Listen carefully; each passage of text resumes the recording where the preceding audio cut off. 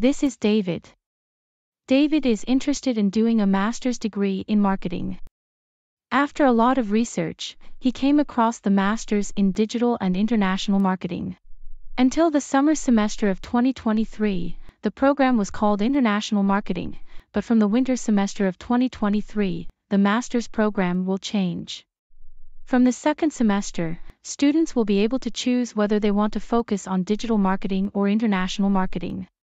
David likes the fact that the master's program in digital and international marketing is taught bilingually. This allows him to study in English, but also in his mother language German.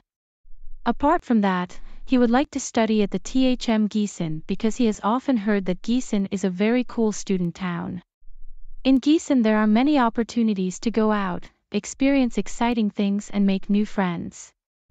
David is also convinced by the master's practical-oriented teaching approach, which includes a lot of group work and practical projects with companies in the region. If you are looking for a practical, exciting and bilingual master's program in one of the largest student cities in Germany, do what David did and apply to THM Gießen.